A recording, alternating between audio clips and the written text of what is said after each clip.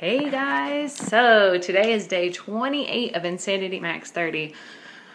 I can't believe we're halfway through this program. This last month has just completely flown by, and it's been so amazing. We've been pushing ourselves to the max, truly pushing ourselves to the max, and then continuing to go, which is crazy because usually you think like when you max out, you're just like, you're done, it's over. I can't possibly do any more. And that's how we feel with these workouts. Like we can't do this, but we keep going anyways. And of course we're taking breaks, we're huffing, we're puffing, we're sweating all over the place. And it's so awesome.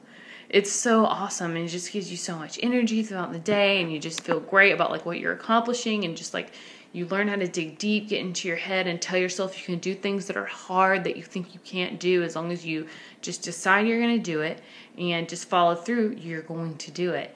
So, that's kind of what I've gotten out of this program, wanting to cry at the end of like at least 1 out of 5 every week, is like just... that explains everything as far as the emotions you kind of go through with, trying to just push yourself to your max and push yourself outside your comfort zone, and that's where you really see results.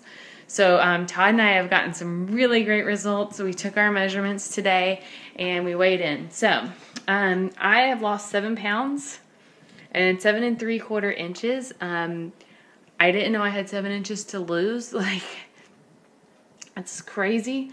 And 4 of them were in my waist area, like the lower belly was what I measured, the biggest part basically, and that went down 4 inches, which I could tell that something was happening, but I can't believe it's that much. But I'm so happy about it because that has been like my last big trouble spot. And then Todd has lost 5.2 pounds and 6 1/4 inches.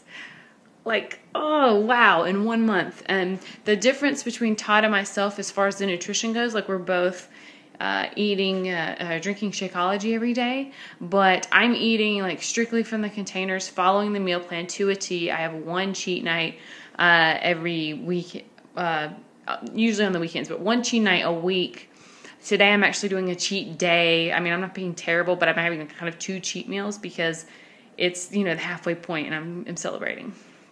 And I had like a screwdriver for brunch. It was great.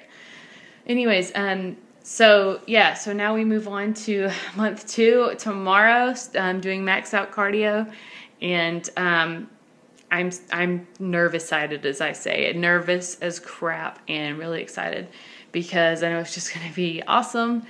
I'm damn near close to having a 6-pack, which is great, or a 4-pack, I should say. I still think I got a ways to go with the lower abdomen to get something like that, but the progress I'm making is amazing. I'm so happy with everything.